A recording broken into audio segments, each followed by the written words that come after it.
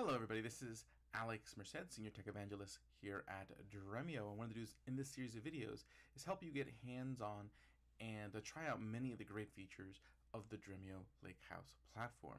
Now, the Dremio Platform allows us to do many things. It allows us to unify our data across many sources, allows us to prepare that data and model that data within a semantic layer, and allows us to work with our data lake in a higher level, into the level of a data lake house, all within one platform. Basically, essentially, taking your data lake and making it a much higher value producing part of your data architecture.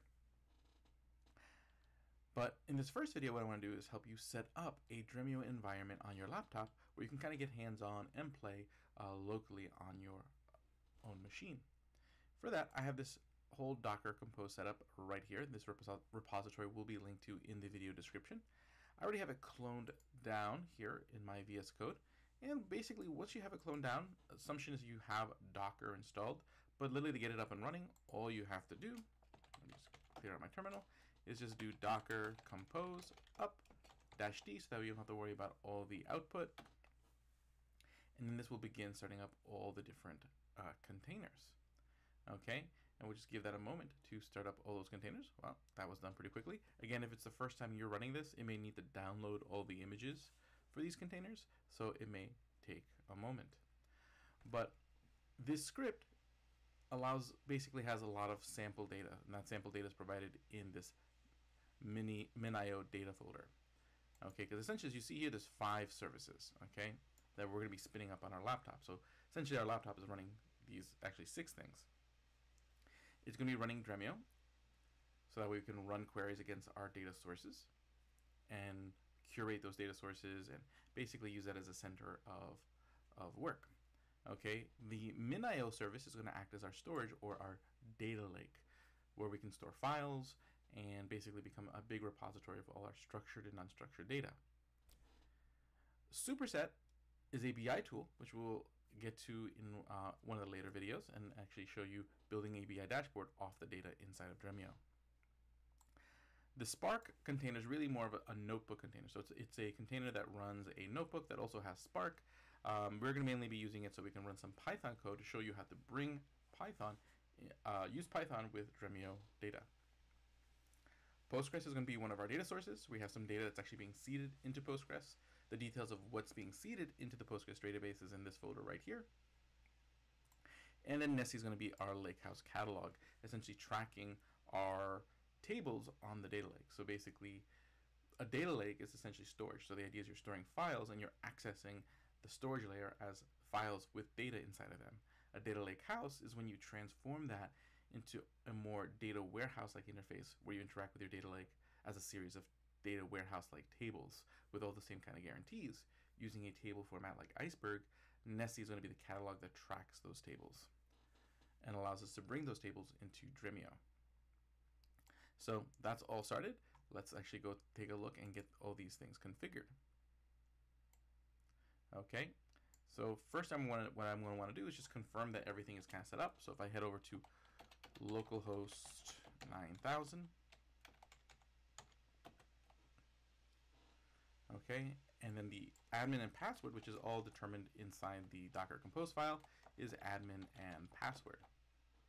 And you should see here that there's already 2 buckets inside your inside min.io. One called data lake. This is going to represent our data lake that has files that we've uploaded, like CSV files and JSON files. And then we have data lakehouse. This is going to be where we store our data lakehouse tables. Okay, so that's all confirmed. That's all good to go. Okay, just to make sure that everything else is working, I want to make sure that I see that the notebook is working. So that's localhost 88888. And I can see that the notebook server is running, so that way later on when we want to write some Python, that'll be good to go. Okay, with these good to go, all that's left is for me to head over to Dremio, which will be actually localhost 947. And the first time you see Dremio, you'll have to set up your initial user, so I will do that. I will set up a username of my name, Alex Merced. And my password will be password 2024. Okay, so 2024 for demonstration purposes. Nope. It should match now. Oh, I put too many twos. Okay, perfect. So when you first enter the Dremio UI, you're going to see this environment. And the idea is that if you're a Dremio user, this is where you can kind of see all the data that you have access to. Because again, the purpose of this is that you have data in many places. And you kind of want to unify that so that way you can much more easily work with your data without having to manage all these different connections within your scripts. All your data is kind of right here where you can curate it. So generally what we want to do is we want to add data sources. And I can click over here on add source. And I can add data sources from lots of different data sources. They generally fall into 4 categories: databases and data warehouses. So again, databases and data warehouses, these are going to be systems where we can interact with the data inside of them as tables. Okay, so if you ever work with like Postgres or Snowflake, all things you can connect to Dremio. Basically, when you work with that, you see a series of tables that you can run SQL against. And everything in Dremio is SQL or SQL focused. And then you have object storage. So these are your data lakes. So this could be like an S3, an ADLS, Google Cloud Storage, where you see the data as files. And then you have your Lakehouse catalogs, which are like Hive, AWS Glue, Nessie. These refer to data stored on your data lake, but they allow you to interact with that data as if they were database or data warehouse like tables. And generally we can connect any of these kind of 4 sources. We're going to attach a few of these. So first off, we're going to connect our Lakehouse catalog, Nessie. We're going to name that source Lakehouse. And the endpoint is going to be this URL right here. So this is going to be the URL you're going to want to put in for that. No authentication for the way I have it set up.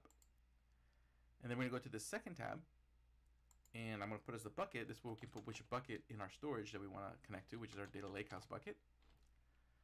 Now we are using MinIO, not AWS S3. So, but MinIO is a S3 compatible data storage. So I can now go put in my MinIO and admin, or my MinIO password and username. And then all I have left to do is just kind of pass it some properties and to decrypt the connection. So you only would have this checked off if this was like a production setup with SSL certificates and such. Now if I click here, I want to put this path style access property. I want to set that to true because that's going to make sure that Dremio can send the request to the right URLs. Then we're going to set the endpoint, tell it where MinIO is running, which is a MinIO 9000. And then I want to turn on Dremio compatibility mode, which allows it to work with S3 compatible sources. Cool, I hit save. And now that is going to be set up. There we go, good. Now we're going to want to connect our Lakehouse, or not, well, we just connected our Lakehouse. We want to connect our data lake, our storage. So again, MinIO is a S3 compatible layer. So we'll call this lake for data lake. We put in our admin password, basically the same information we just did with Nessie for the storage layer, but except we're only connecting the storage layer. So the difference is when we connect our Lakehouse, we're connecting our catalog and saying, hey, the catalog tracks the tables, but the tables are stored here, which is why we have to put 2 sets of credentials on 2 tabs. Here with it, we're only connecting the storage, and we're going to interact with the storage as storage. So I'm saying here's my storage credentials. Again, compatibility mode, because we're using MinIO, not S3. Which bucket I want to default to, so that's going to be data lake. And then set up the additional properties. In this case, the path style access, just like we did before. And the endpoint pointing to MinIO. And that's it, because the compatibility mode was taken place up there. And just making sure there's nothing else that I want to check off. And okay, good. And yeah. And now we have access to our storage. And you can see that once I connect that storage to Dremio, I can see all my different data types, or all my different data files that I have on my data lake. Right now I have no Lakehouse tables, so right now that's blank, but I do have data files. And then last, what we can do is we can hook up our Postgres. Because again, we have that Postgres database running.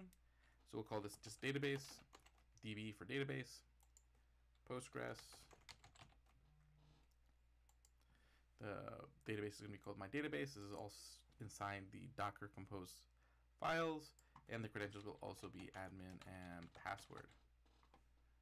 Okay, and then that should be all we need for this source. And then I can see the two tables that are inside of that Postgres database. And there you go, we're off to the races. We can now begin working with Dremio and seeing Dremio at work. So that concludes this first video. I'll see you on the next one. Have a good one.